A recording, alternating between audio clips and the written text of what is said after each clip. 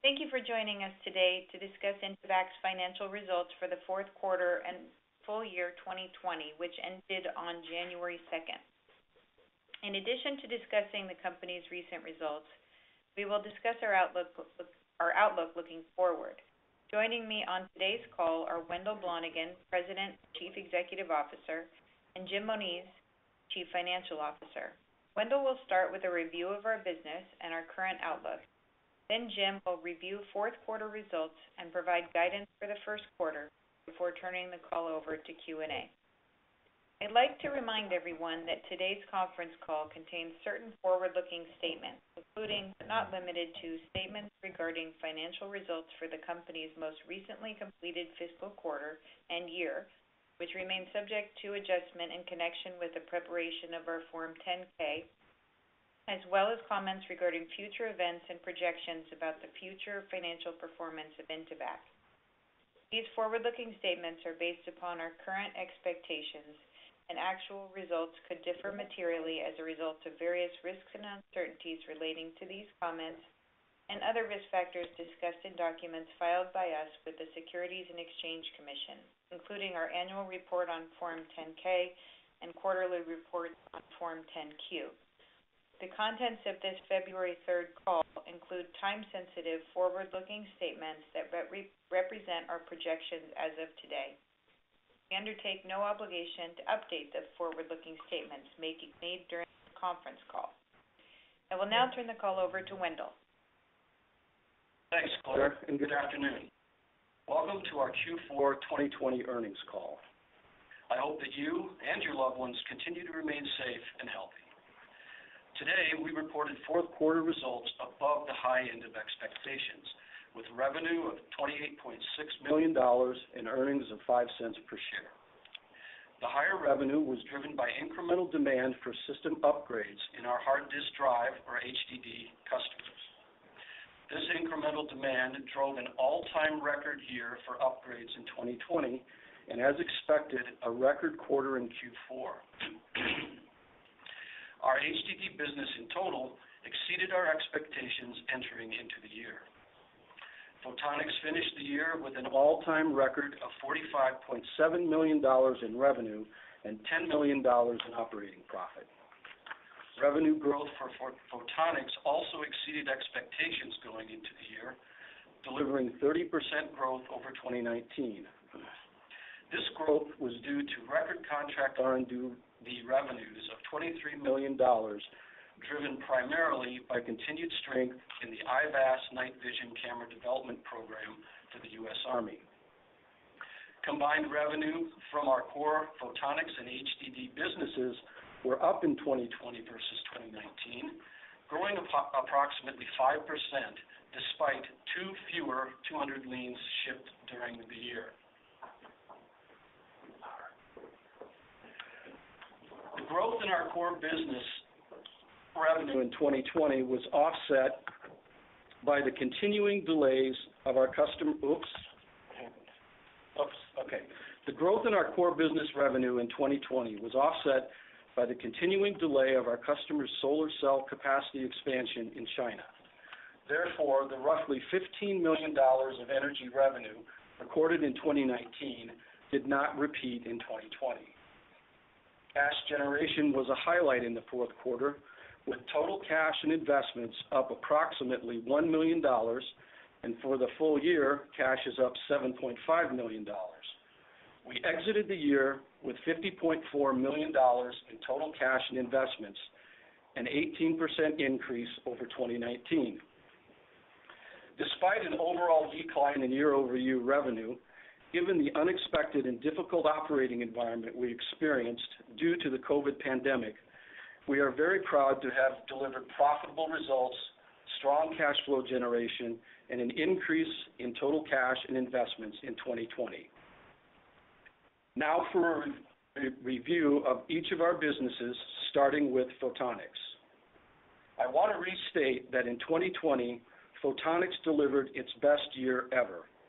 In Q4, there was a heavy emphasis on our IVAC night vision camera programs with Night Vision Labs as we worked to finish the initial integration of our cameras into the IVAC platform.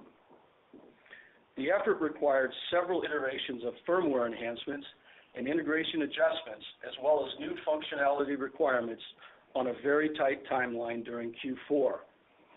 We were able to successfully complete this work by complementing the funded development activity with internal R&D resources. The completion of this program and subsequent follow-on activities will require investment by Intevac and will cause some margin pressure on the business in 2021.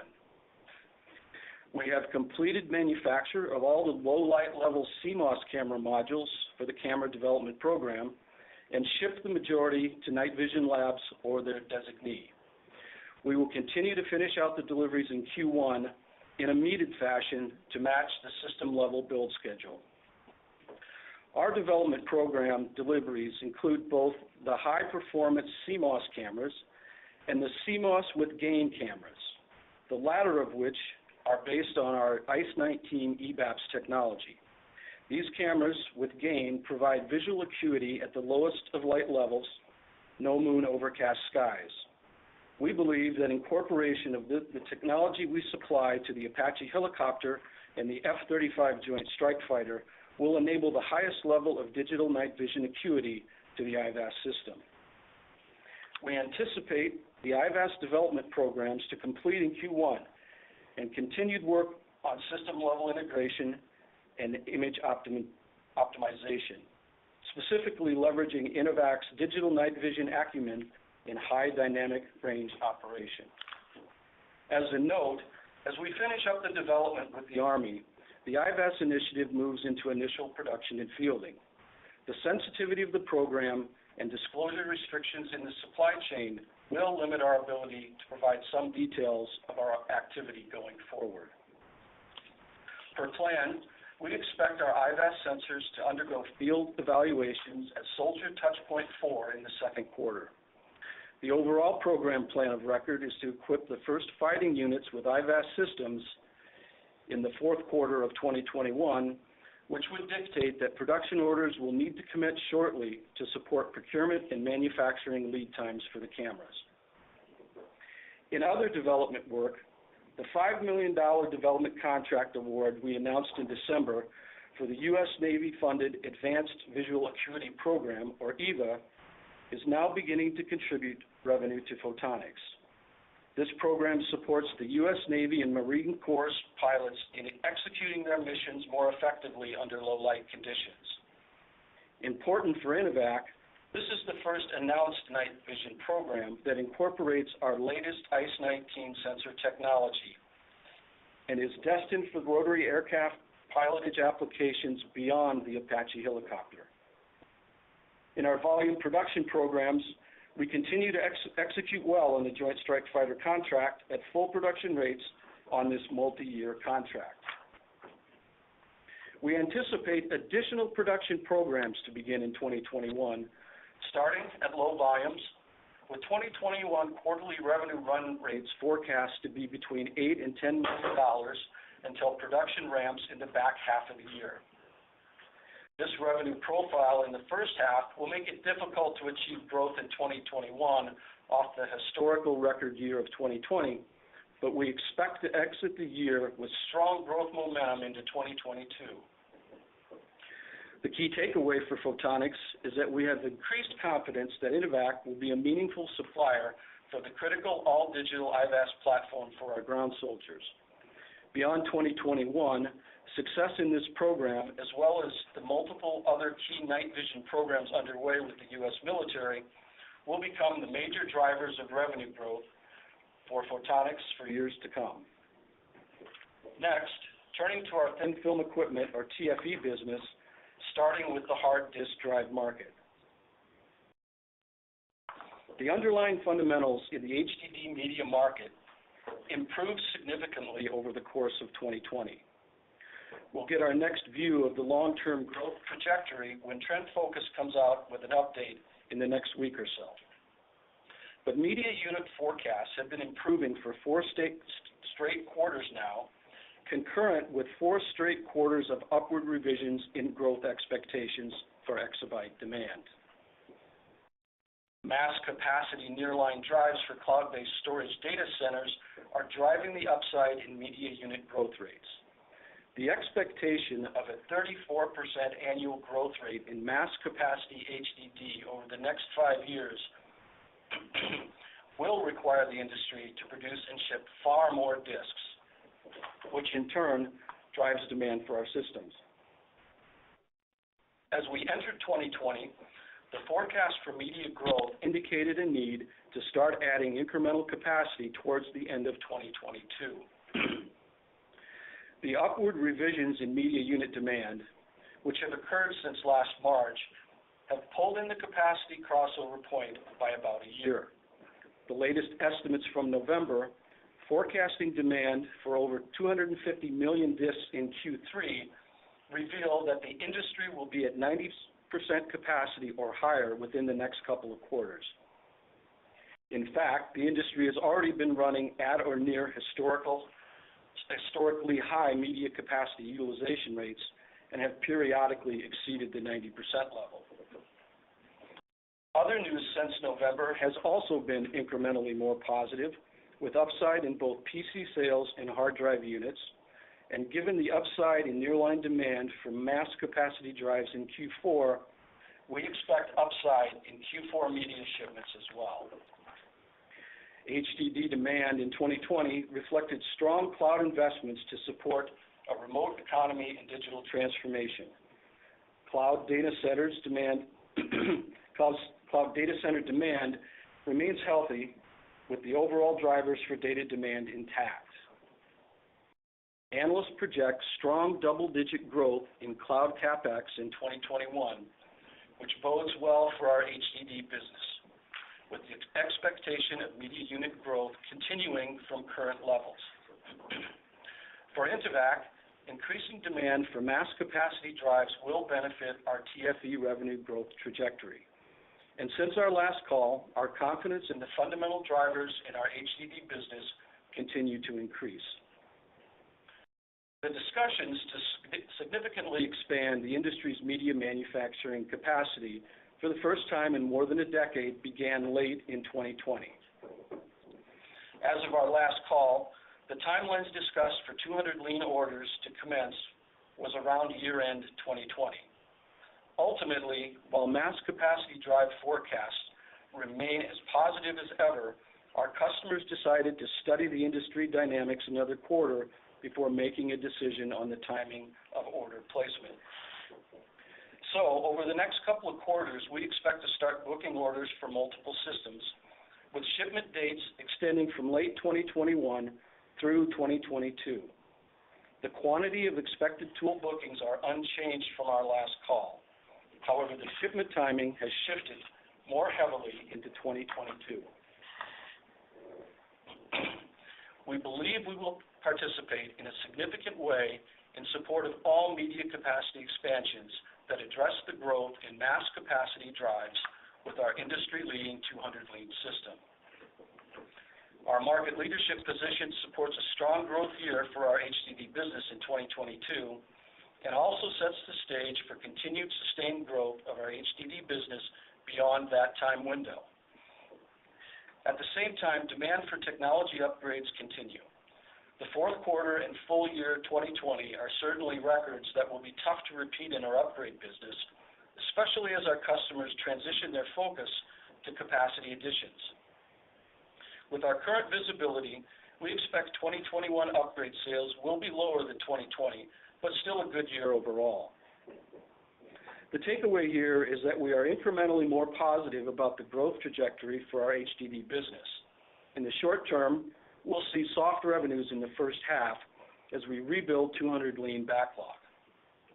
In the medium and longer term, we expect upside to our prior growth expectations due to both a pull-in of the capacity crossover point as well as favorable shifts in market share as mass capacity becomes the dominant component of HDD unit demand.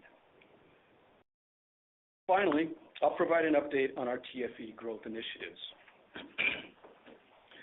There is no doubt that the COVID pandemic and the related disruptions to the global electronics manufacturing and supply chain as well as the restrictions on international travel, significantly impeded our efforts to achieve more progress in our TFE growth initiatives in 2020.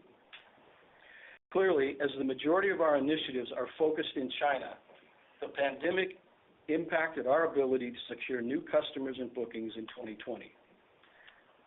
As we look into 2021, our primary objective is to gain initial adoption of our diamond-clad protective coating and to convert the systems under evaluation into orders and revenue.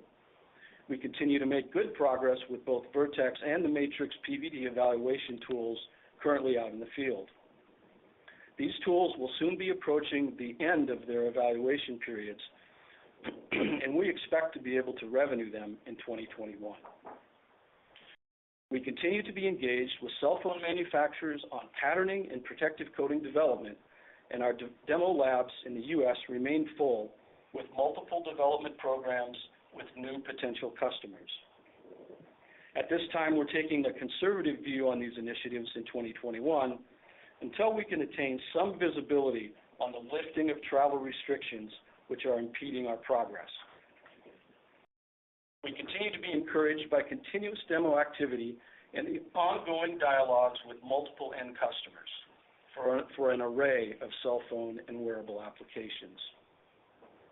Given that we expect the eval tools to convert to orders, these TFE growth initiatives should contribute to our 2021 revenues and establish a foundation across multiple markets that can be part of our growth strategy in 2022 and beyond. At the same time, over the course of the last year, our growth story in our core businesses of HDD and photonics has improved significantly. We believe the media capacity crossover point has pulled in by about a year, and we also have increased confidence that we will be a supplier for the first major all-digital program for the ground forces. Incremental success in our TFE growth initiatives present additional upside on top of this growing strength in our core business. So to sum up our overall outlook as today, the first half of 2021 is all about bookings. First half TFE revenues will be soft due to light second half 2020 bookings. But the first half of 2021 will also be an exciting period as we begin to bring in the expected orders and build the backlog in both businesses, supporting a better second half in 2021 and a strong growth year in 2022. The expectations for our hard drive and photonics businesses and the critical role that Intevac plays in them continues to be very positive.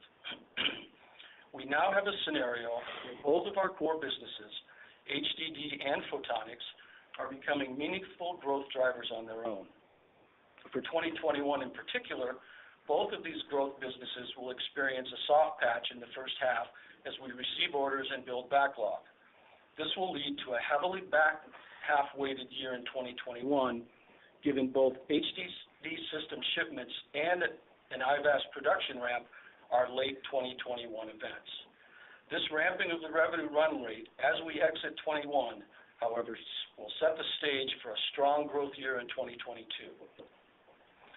Incremental to this positive outlook for HDD and photonics is that we continue to be encouraged by our progress in additional TFE markets and believe they too will contribute to our long-term growth story.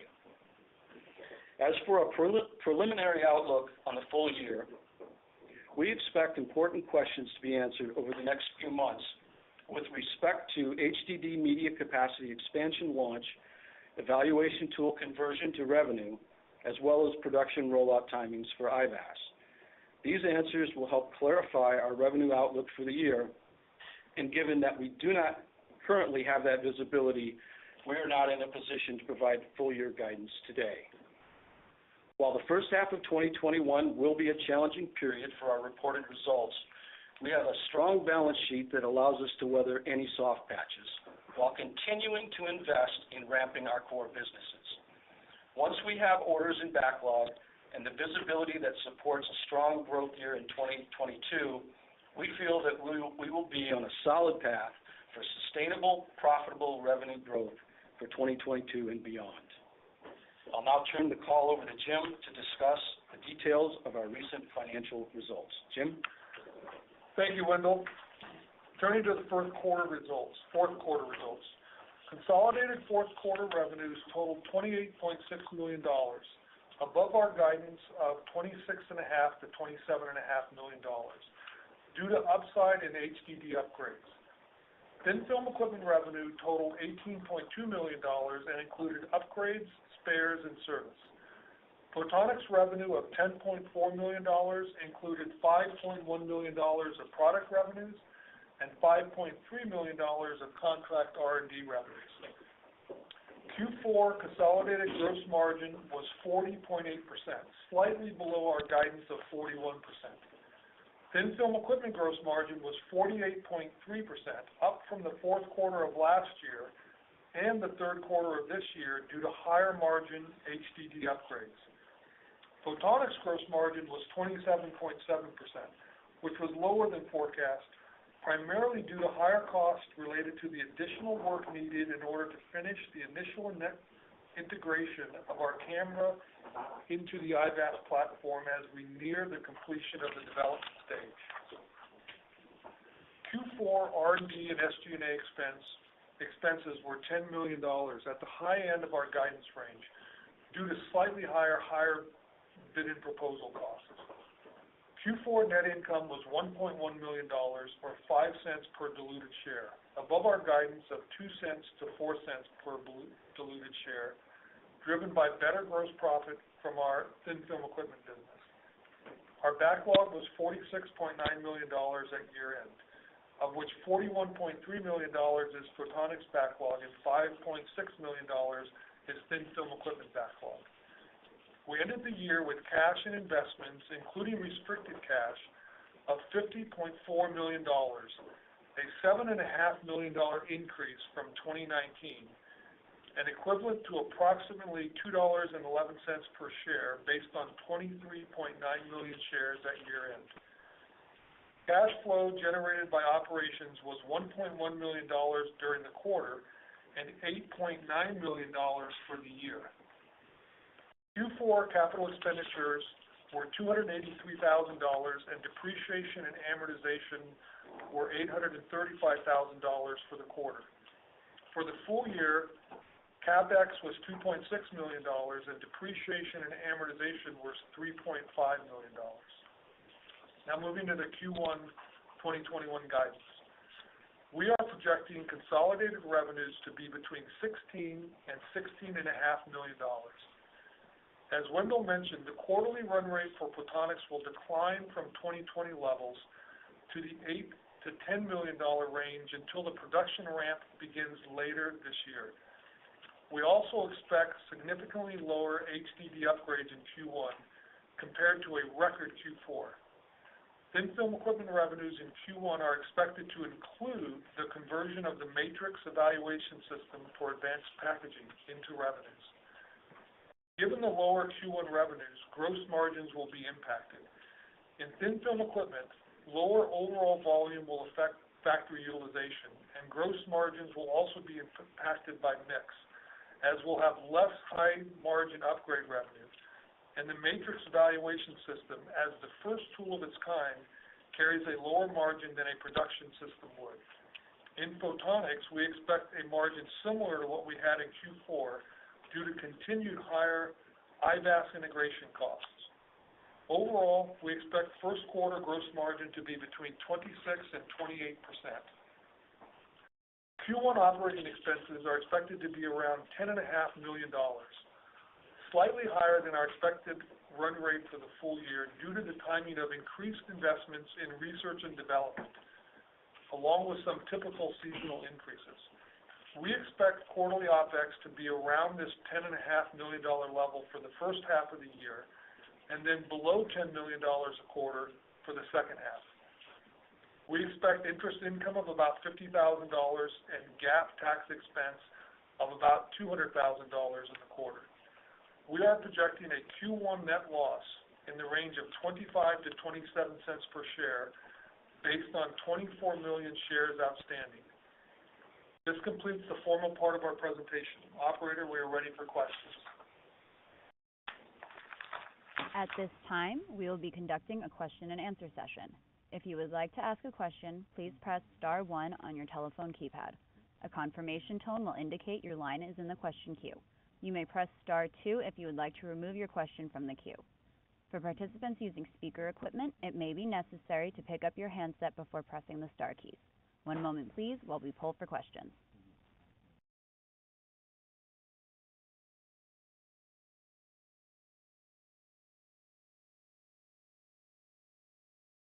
Our first question comes from Mark Miller of The Benchmark Company. Good afternoon.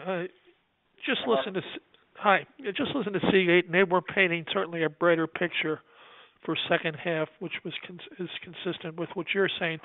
Just curious, in terms of they're ramping and the mix continues to evolve towards mass capacity.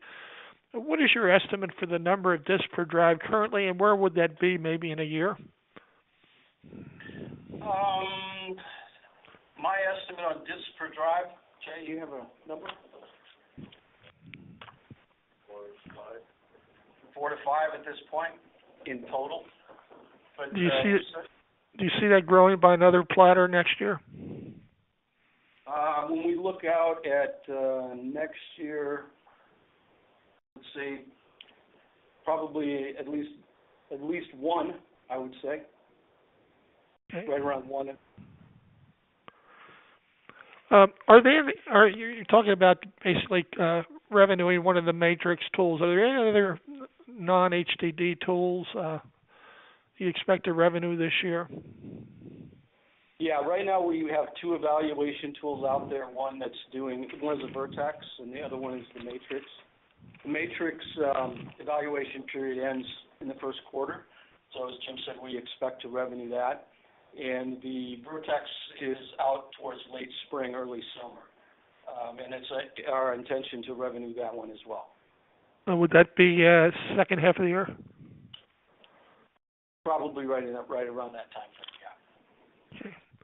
Thank you. Thank you, Mark. Our next question is from Gus Richard of Northland.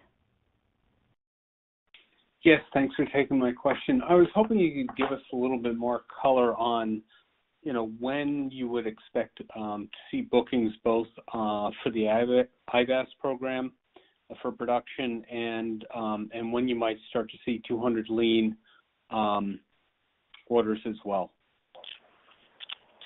Well, I think in my remarks, I said around IVAC that the schedule holds to outfit the first fighting units in Q4. Those orders should have to happen shortly just to manage the procurement and manufacturing lead times. On the hard drive side, we would expect to see dialogue in the next couple of months. As I said, the customers want to see the data for a quarter. We're going to get some information from Trend Focus. They have their internal type discussions, and then we would expect to see those orders in late Q1, early Q2, probably in that time frame, in order to meet the initial shipments heading out into Q4. Again, because of lead times. Right, and just remind me, what's the lead time on the Lean 200? It's about 6 to 7 months, but there is some shortages of components. We're fighting with the semiconductor guys, so lead times are possibly extending a little bit. Okay, so there's some potential those systems could push out of the year if your customers don't get busy placing orders.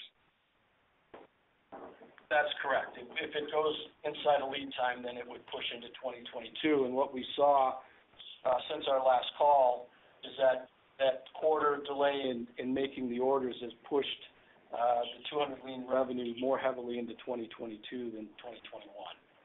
And we do anticipate starting those shipments in 2021. Okay, got it. And then, are all of the HDD guys participating, or is it just, one or two of them in terms of capacity?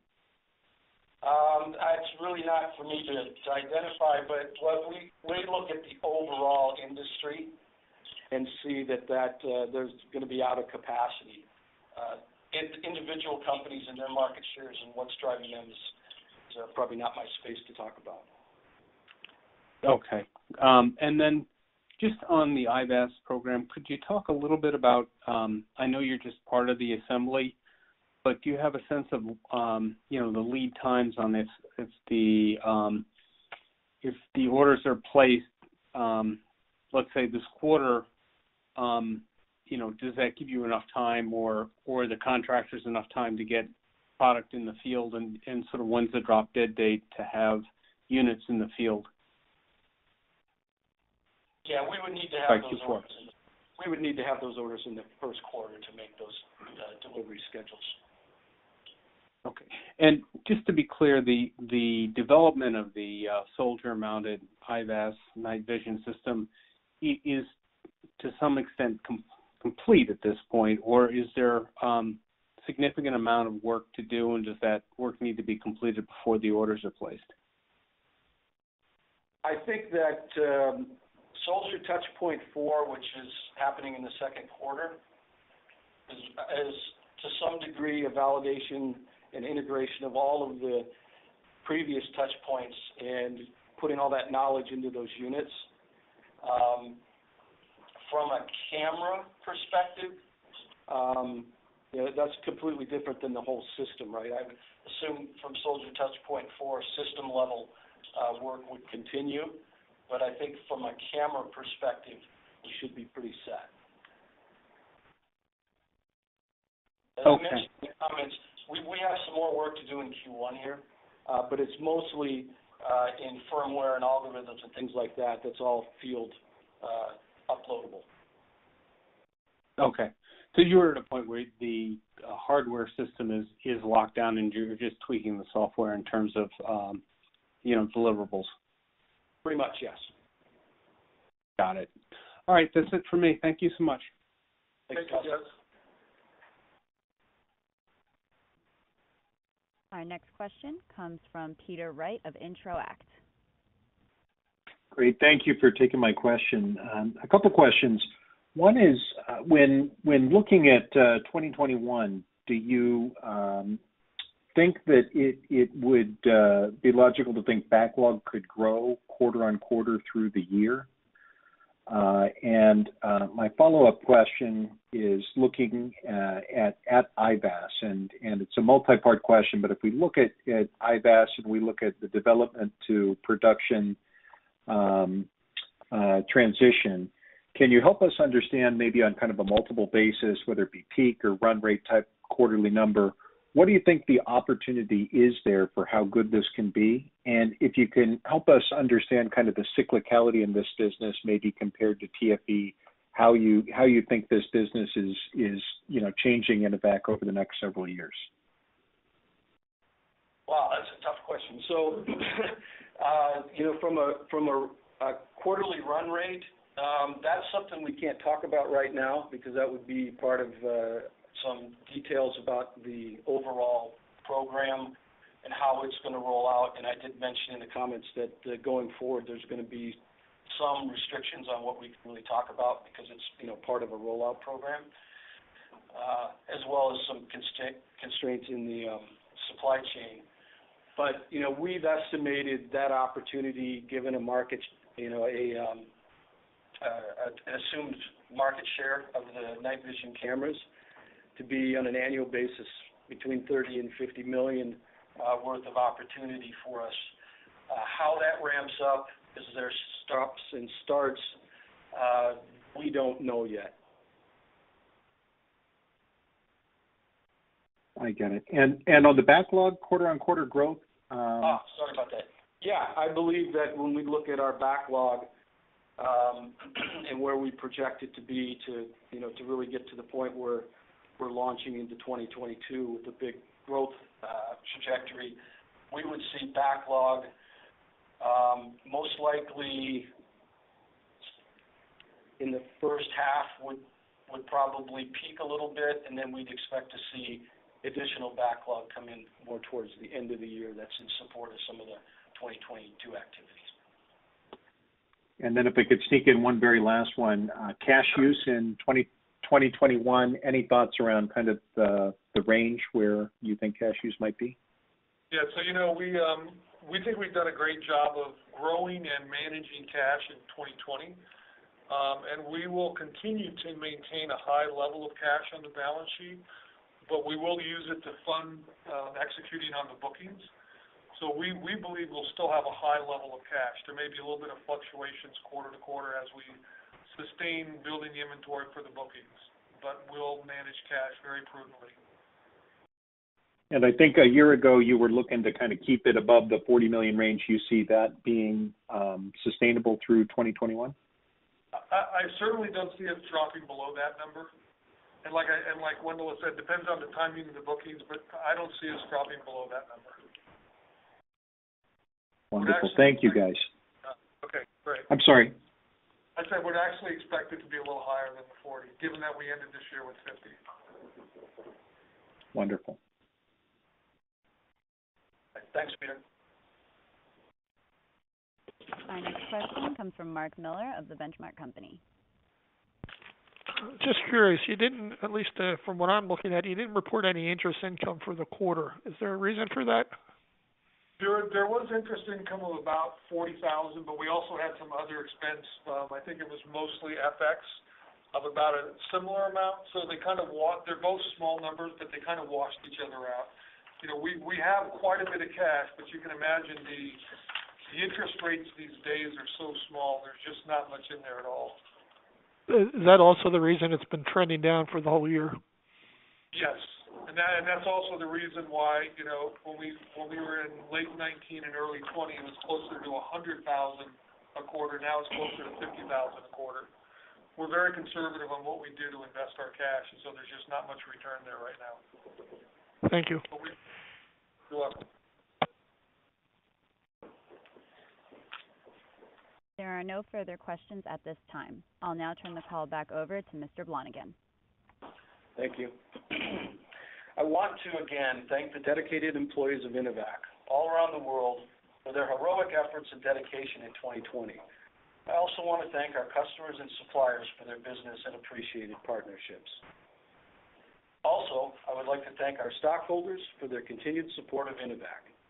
And finally, as we enter 2021, we are optimistic that we will soon emerge from the COVID and the challenges it has brought us all. I thank you for joining us today, and we look forward to updating you again during our Q1 call in May. Until then, so long.